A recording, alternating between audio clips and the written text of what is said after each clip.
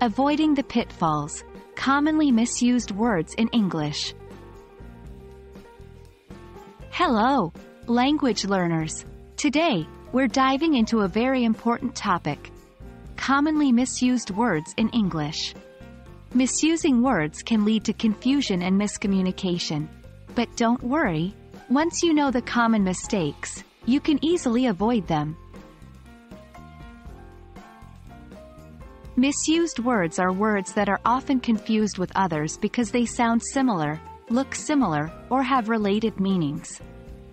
This can make it easy to mix them up, especially if English isn't your first language. Here are a few examples. Accept versus accept. Accept means to agree or take something that is offered. Accept means excluding something. Affect versus affect. Affect is generally used as a verb and means to influence something. Affect is most often used as a noun meaning the result or impact of something. Complement versus compliment. Compliment means something that completes or goes well with something. Compliment means a nice thing you say about someone. Here are some more examples of commonly misused words in English. 1. Principle versus principle. Principle refers to a basic truth or law. Principal can refer to the most important person or thing, or the head of a school. 2. Stationary versus stationary. Stationary means not moving. Stationary refers to writing materials. 3. Allude versus allude. Allude is to suggest or indirectly call attention to something.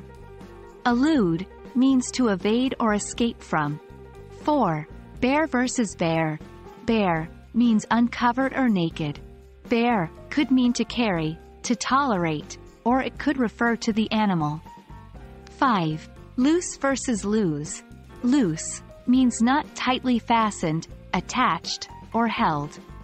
Lose means to be deprived of or cease to have or retain. Remember, it's perfectly normal to confuse these words. Even native speakers do it. Here are some tips to avoid these common mistakes. 1.